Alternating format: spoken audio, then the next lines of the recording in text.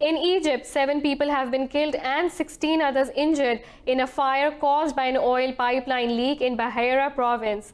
The health ministry says the injured are being treated for severe burns. The Ministry of Petroleum says the leak was caused by a failed attempt at theft which left a hole in the pipeline leading to an oil spill. Petroleum Pipelines Company Chief Abdel Monem Hafez said the robbery attempt took place in the city of Itali El Baroud in Bahira Governorate. He said technical teams have arrived at the scene and are working to plug the leak.